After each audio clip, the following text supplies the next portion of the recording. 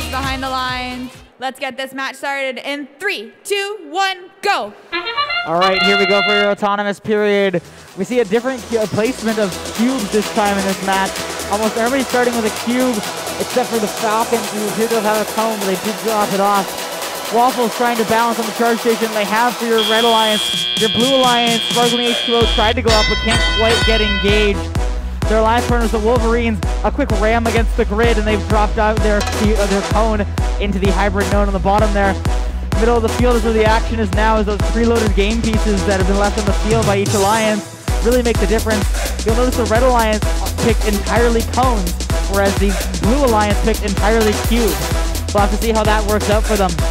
Currently, we got a sizable lead for your Red Alliance unofficially. Waffles, your #1 ranked seed, spinning away from the Wolverines, trying to grab another cone, making sure they have the ability to, and they're back to their grid already trying to score. Their alliance partners, Falcons, pop up a cube high into the outer grid. Here comes the Waffles, making the first link of the match. Second link, excuse me, there was already a link for your Blue Alliance and a hybrid node. The link for your Red Alliance, though, is in that crop vision grid, which means we can get some game pieces in that center crop grid for your Blue Alliance. We can lower that sustainability bonus. A collision between two blue robots, and Sparkling H2O ends up on their wheels, but they are still going. All 4 wheels back on the ground. Your second link for your Blue Alliance has been made, but that first link, unfortunately, looks to have been de-scored. That cube did come out of that bottom hybrid node. Will have to be placed back in. Here come the Waffles for your Red Alliance. The Falcons have already placed a cone. The Waffles placed another cone, making your second Red Alliance link. You can get one more cone up there for your Red Alliance. You can see 3 links this match. We have yet to see this tournament with sustainability bonus, but that would be super cool if one of these alliances could do it. In our qualification period here, our blue loading zone is currently silent as 6977 is coming back across the field with a cube in their possession. Their alliance partners, Sparkling H2O, are dead in the water. Waffles coming over with a cone as we hit our endgame timer, trying to drop it off, but they do miss, meaning we will not see a third, or perhaps we'll have to see where alliances go with this. Wolverines trying to get up on the charge station for blue. They're going up. Falcons trying to get up for red. Waffles coming to join them. Now they just got to balance with 15 seconds left on the clock. Cyber Squad placing another cube down into the hybrid node there. They do unfortunately hit the side of the node. Red Alliance is still not balanced. They've only got 5 seconds left in this match.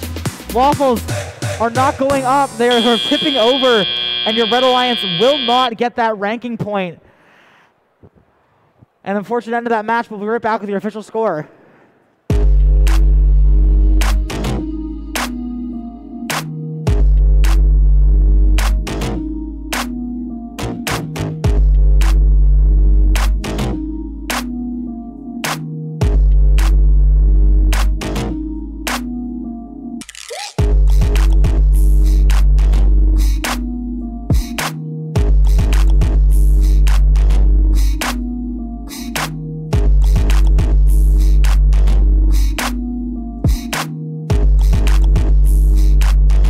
Alright, we've got a score for you. Turn your attention to the screen.